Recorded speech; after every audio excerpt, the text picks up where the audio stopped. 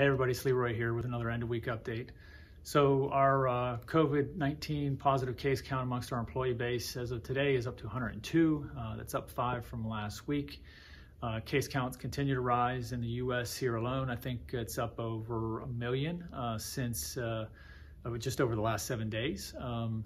And again, talking to colleagues around the world, there's not too many areas or regions that have been spared. In the U.S., we're heading into the Thanksgiving holiday, which is a time of year when you get together with family and friends, share a beautiful dinner, watch football, and just basically get together and have a good time.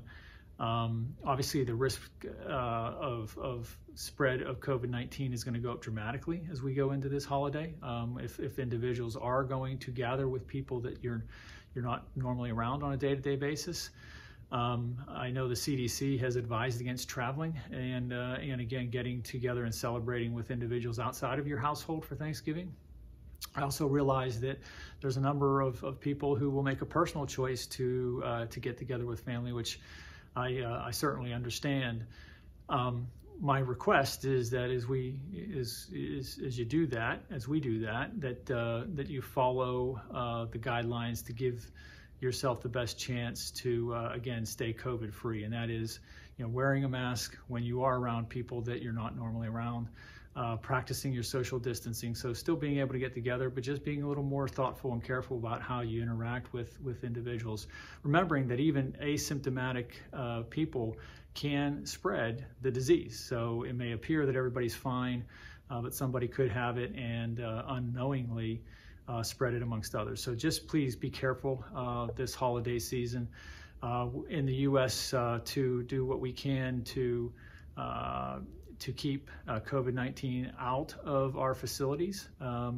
We have ordered 1,500 self-administered tests that we're going to be giving out to our employees before you head off for the holiday, asking you to take that test, send it in, get a negative result before you come back into the workplace. So that's the plan, and just a reminder. I mean, oftentimes again, COVID-19 gets compared to the flu.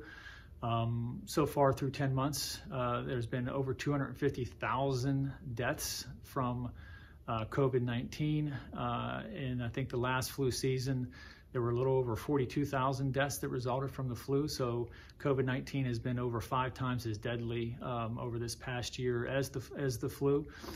So not only is COVID-19 more contagious, it is also deadlier. And so want to ensure that our employees and your families aren't dealing with those sorts of tragedies. So please do your part, do what you can, and even if you do choose to gather with family and friends, that you do it in a responsible way. Earlier this week, our VP of Zero Harms, Joe Dowd, was out at our Millington, Tennessee facility, joined by Conrad Kempinska and Rod Glover from our PC business unit, talking to our employees there. That area around Memphis, Tennessee has been hit particularly hard. So wanted to spend some time with our folks out there to try and again understand some of the issues they've been dealing with, and also work towards trying to find some additional precautionary measures we might be able to be taking to help ensure the health and safety of our employees. So a lot of great ideas shared. I met with a number of folks in small, safe groups, and there's some ideas that did come out of there that I know are going to be implemented at Millington and also looked at across other parts of the organization. Anyone out there watching this video from other facilities, any thoughts or ideas that you have, please share them. Again, not only could it benefit your own particular facility, but others as well. So let's not stop. I know we're well into this right now in terms of dealing with COVID-19, but there are still, I feel, good ideas to be mined and put into to action. So we want to hear from you. If you have any thoughts, please let us know. Earlier this week, we shared our October business update via press release. It's out there in the public domain. You can access that probably pretty easily by Googling it. Overall, again, sales results were down slightly compared to October of last year. Nothing that was out of line with our expectations or what we've really been seeing overall, more or less as a trend throughout the year.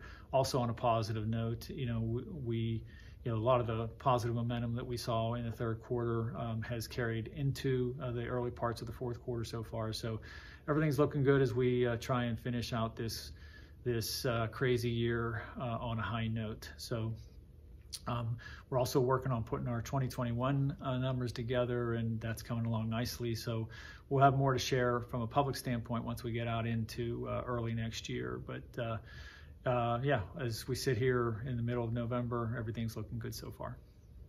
So as we head into the weekend, I want to wish all our international employees a happy weekend. Some of you have already started on it, being several hours ahead of us already. For those in the U.S., also a happy weekend, but happy Thanksgiving as well.